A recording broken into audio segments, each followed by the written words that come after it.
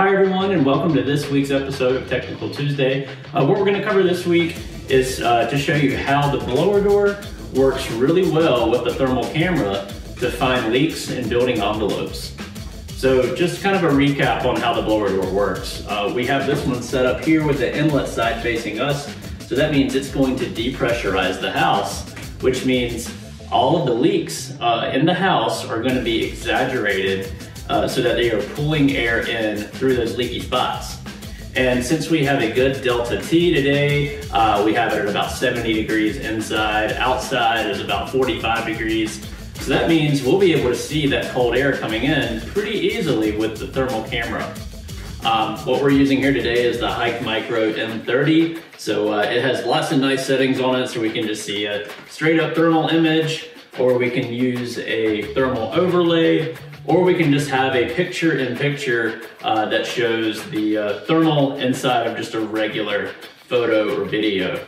And we're using the iPad here with it tethered to the camera via Wi-Fi so that we can record some of these thermal shots here for the video. So we'll go ahead and turn the blower door on. A best practice here is to start out low. You don't want to start out at negative 50 pascals of pressure. You may want to start out at maybe even -5 or -10.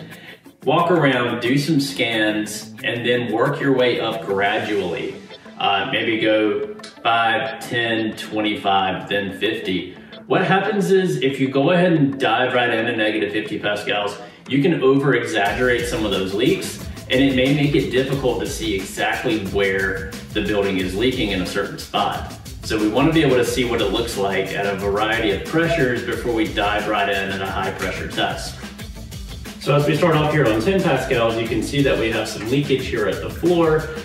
This is at an attic knee wall, so it's pretty leaky, and we can see where it's coming in from where that bottom of that wall isn't sealed. So that's cool attic air coming in.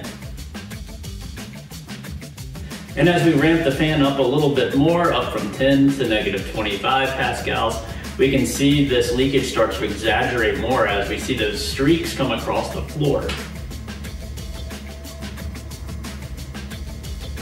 These cameras are also good to see failures in insulation, where there might be some gaps or voids, where some insulation may not exist in the wall where it should.